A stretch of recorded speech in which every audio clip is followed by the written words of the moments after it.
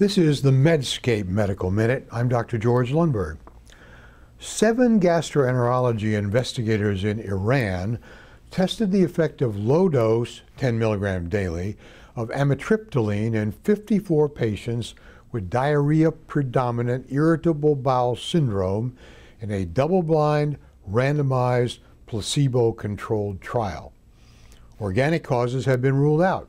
50 patients completed the intention to treat study that was reported in the journal Alimentary Pharmacology and Therapeutics in 2008. 68% of those receiving amitriptyline had a complete response, defined as loss of all symptoms over a 2-month trial period, compared to only 28% of the controls. Small total study size, common clinical problem, big differences in response, might be worth trying clinically. This article is selected from Medscape Best Evidence.